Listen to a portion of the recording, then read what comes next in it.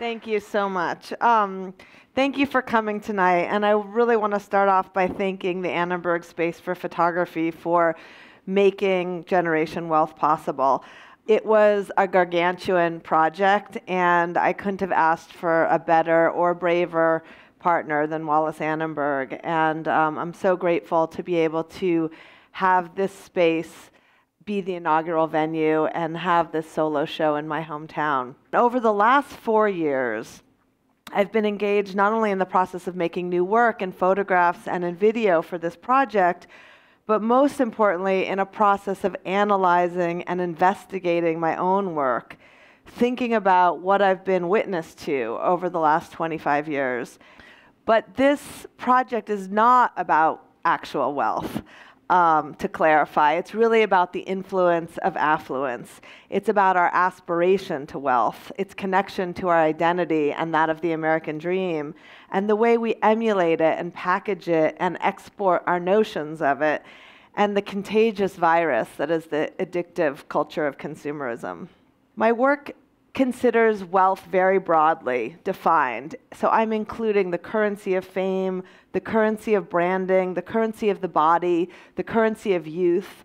Of course, I'm also talking about the currency of having money and what that brings, but just as importantly, the value of looking like you do, the concept of fake it till you make it, as Future the rapper and many other subjects told me on this journey. I realized that this wasn't just the time that I worked and the themes that I followed, but that actually there was this kind of seismic shift in both our values and our culture, and saw that we had gone from a culture defined by the Protestant ethic and the value of hard work and discipline and frugality to a culture that prized bling and celebrity and narcissism.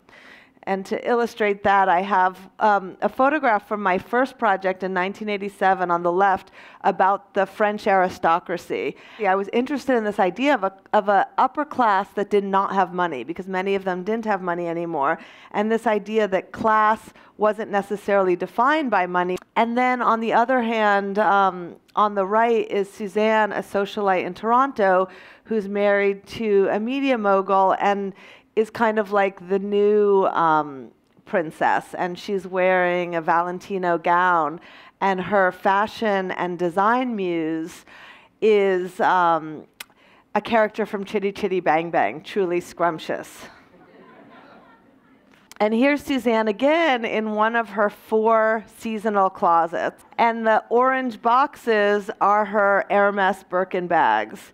So when I was putting this together, I kept thinking about the elements that represented this sea change. And I thought about this recurring Birkin bag, which for anybody who happily doesn't know, is a Hermes designer bag that can be purchased for 5 figures.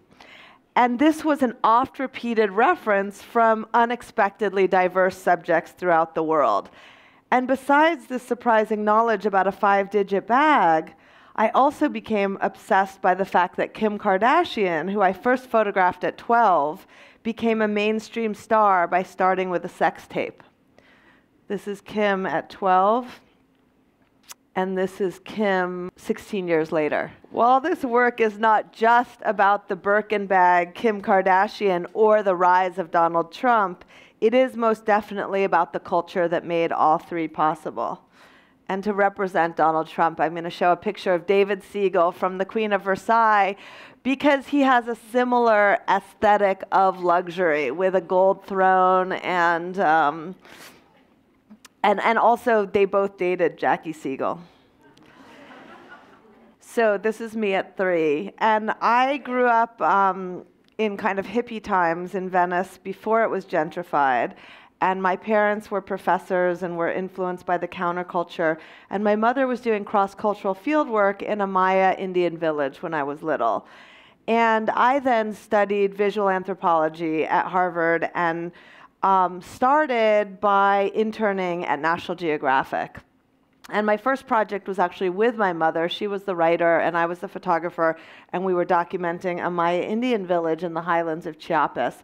And I started thinking about the world that I had grown up in Los Angeles, and how LA culture, youth culture specifically, was kind of being exported and influencing other kids around the world through shows like Beverly Hills 90210. And I started thinking that this center of media and some of the things I had seen growing up were actually worthy of the same kind of serious study that anthropologists and photojournalists usually give to foreign cultures. So I went back to my high school. This is from Crossroads, 1992. This was the graduation.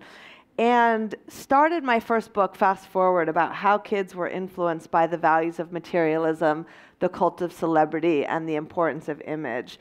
And one of the things I was looking at the time was the influence of the media and the way kids from very different backgrounds were experiencing a kind of homogenization of culture through the shared media.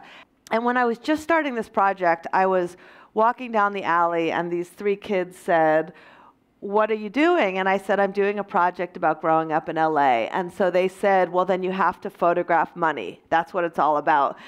And they pulled out these dollar bills. And it wasn't until I got home and looked at the slides that I realized they were holding up $100 bills.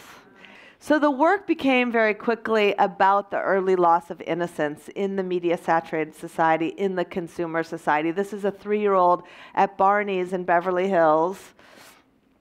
And this is actually the same girl. When she was 16, she was in a film I made called Kids and Money, which is also part of the Generation Wealth show. And this is Beverly Hills High Senior Ditch Day, where all the kids ditch school, go to the beach for the day. And Mijanu, in the foreground, was awarded Best Physique at Beverly Hills High School. And she was actually not from a rich family. And I started doing interviews that went with these pictures, which was a practice I continued all the way through. And in her interview, she talked about actually how hard it was to not be from a rich family, but be in this milieu and to not have the clothes and the cars that the other kids had. But she also recognized that her beauty was a kind of passport into the popular clique. This is Emily, who is 10. At the Peninsula Hotel, where she and her family were living in a $3,000 a night suite for the last 3 months when I took this picture. And actually, they were kind of slumming it because their 2 mansions had been seized by the federal government for tax evasion. And so they all moved into the hotel with the help in the presidential suite.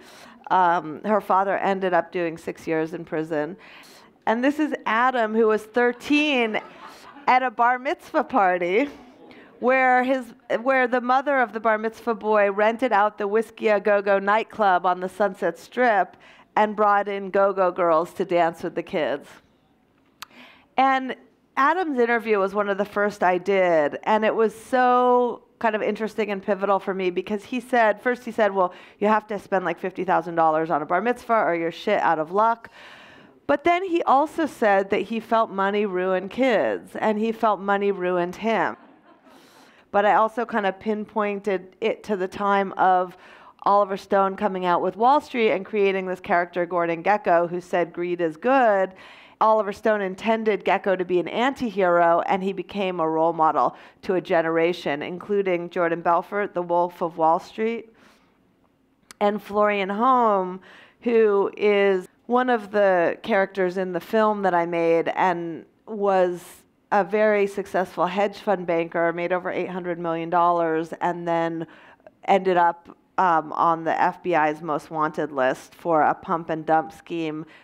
One of the things that was interesting about this is looking at how Americans don't actually hate the rich or even resent the rich, because they always imagine that will be them someday. And one of the other phenomena that I saw in terms of changing over the last 25 years was the rise in consumer goods, which really starts in the early 90s, and then the rise of global branding. And by tracking it, not just among the rich, but among the poor, among the middle class, urban, suburban, Europe, Russia, China, really kind of all over the world, seeing that this was a global phenomenon that we were principally exporting. This is a socialite in Hong Kong that I photographed, and she showed me her tattoo, which at first I thought was a religious symbol, only to find out it's the logo for the brand Chrome Hearts, her favorite brand. the backdrop for kind of this over the last 25 years too is that we've never had more concentration of wealth in a small group and never had less social mobility. Looking also at kind of the relationship between high-low, how the big brands then reverberate all over the world, but also the effects on girls and the kind of precocious sexualization that comes with fashion and the exposure to the media. In a way, girls became a case study for the way capitalism exploits insecurities and uses it as a way to make very vulnerable and loyal consumers. This is a little girl playing dress up, and I looked in my work, Girl Culture, at the way dress up, this kind of innocent game of dress up, you start to see a kind of precocious sexualization. And what I saw is that if girls see their bodies as a source of value, as a source of currency, that this kind of accelerates. This is at Disney World in Orlando, and Disney is one of the best at selling girls stuff, and particularly into this myth of the princess, or into this idea of the princess, which kind of goes from cradle to grave. And in my work, I use the princess both literally and metaphorically. And you're never too old to be a princess. This is at Disney World. You can get married as your favorite princess. And Christina, who's getting married, was a pharmacy technician at Walmart, not from a rich family, and this was her dream. And another lover of Disney princesses who actually wants to be a wedding planner when she grows up. This is Melissa, who is anorexic and is in the clinic that I filmed for the movie Thin. There's a kind of obsession with princesses and with Disney characters and with kind of infantilization from eating disorder patients. And she said that it kind of kept alive this dream of everything kind of turning out well. And so I was also looking at what happens when you don't fit into the princess mold and what that's like. And this is at Fat Camp in the Catskills. It's weight loss camp, but the girls call it Fat Camp. And they get weighed and measured every week. And you can see the girl on the left is holding her statistics that have the measurements of all her body parts. And this is a quinceañera party in Los Angeles for Ruby, and the quinceañera is the coming of age party in the Latina community, and Ruby, whose party it is not from a rich family. Her father doesn't work and her mother babysits, and they spent $16,000 on the quinceañera. It was bigger than a wedding. So was also looking at kind of how commercial rituals had become part and parcel of coming of age. This is Eden Wood, who is a beauty pageant winner from Toddlers and Tiaras, and was actually won a big beauty pageant when her mother came up with the idea to put her in a showgirl costume. I'm really trying to kind of deconstruct the culture so we can take a look at what's pushing the behavior. And one of the things that I saw was this kind of pornification of the culture, cultural-wide. And the story that really woke me up to that was Sheena, who was a 15-year-old in a public school in San Jose, California, a very typical teenager in some ways, although she had a kind of exhibitionist quality. And she said in her interview, but completely out of the blue, if I could be anything, I'd like to be a topless dancer, because I know if I can do that, I can do anything. And it kind of came together when I then was shooting at Fat Camp in the Catskills, and I saw the girls dancing like strippers when there were no boys or counselors in the room. And then later that summer, I read about how the new trendy sport in the upscale gyms of LA and New York was a class called cardio striptease, or pole dancing aerobics, where soccer moms and teenagers can learn how to dance like strippers. Actually, by the time I shot Queen of Versailles, Jackie Siegel had a pole in her closet. And one of the things I was interested in were these kind of post-national places where the 1% congregate. So this is in St. Bart's. That's Brett Ratner and Russell Simmons showing the cash, because a lot of the restaurants in St. Bart's that were very expensive didn't always take credit cards. And this is at in Monaco at a charity auction. And the auctioneer is auctioning off a Picasso and says, "Is there anybody here who doesn't yet own a Picasso?"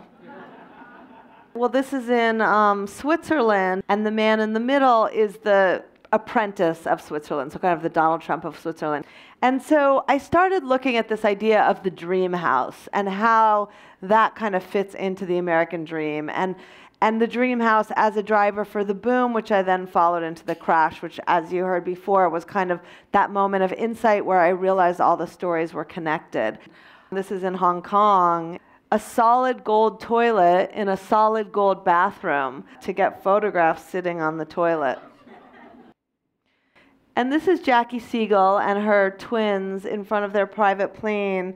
Jackie is kind of an extreme example because they were billionaires, and yet they also overextended.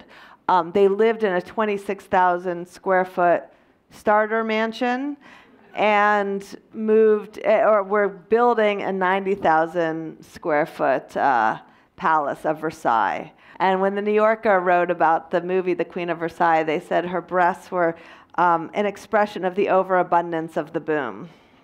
And one thing that really struck me, and the reason that the crash was kind of this moment of insight for me, is because I saw this very similar imagery and phenomenon from around the world.